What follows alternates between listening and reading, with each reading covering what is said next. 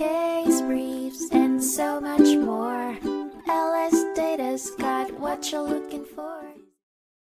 In 1999, a Texas appeals court case put Turbines, Inc. in the spotlight over the tragic crash of a Piper Brave aircraft that had been modified by the company and G G AeroServ, Inc. from a piston engine to a turbine engine.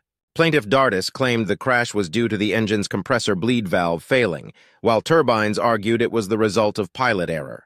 The trial court initially awarded Dardis and his wife damages, but Turbines later challenged the sufficiency of the evidence, the submission of jury questions related to these claims, and the admission of certain evidence. The modification of the Piper Brave required a supplemental type certificate, STC, from the FAA.